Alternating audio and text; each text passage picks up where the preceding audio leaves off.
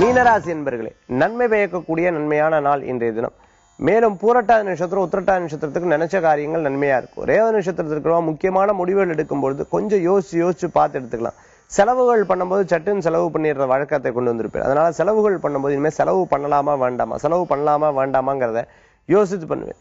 பல பேர் பல விஷயங்களை சொல்லுவா, அதெல்லாம் இந்த காதல வாங்கி இந்த காதல விட்டுடலாம்.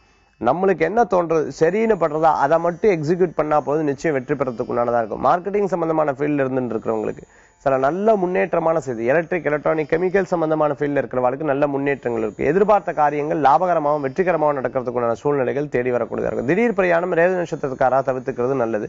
வெளிநாடு சம்பந்தமான விஷயங்கள்ல அனுகூல்யம் ஜாஸ்தியா இருக்கும். அதிர்ஷ்டம் தரக்கூடிய அற்புதமான எண் 6. நிறம் வெண்மை. வழிபாட்டுக்குண்டான தெய்வம் மகத்துவம் வாய்ந்த மகாலட்சுமி வழிபாடு செல்வத்தை உயர்த்தும் அற்புத வழிபாடு.